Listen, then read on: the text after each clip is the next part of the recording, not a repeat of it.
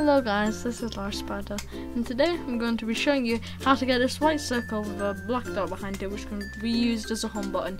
So on the later phones, later than an iPhone 5S, you just search up Assistive Touch, and then there should be a little button that says Assistive Touch. You want to click on it, and then there'll be a little toggle for Assistive Touch on and Assistive Touch off.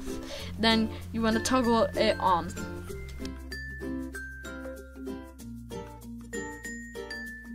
Next, on the iPhone 5S, which I have, you want to go to Settings and do as followed. You want to search up Homebutton.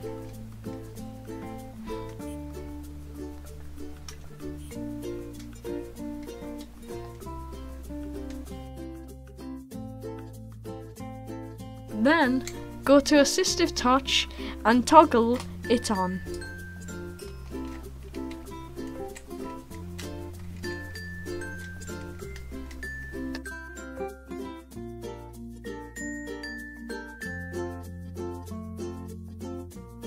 Now it is finished, and this is all the features that you can do with it.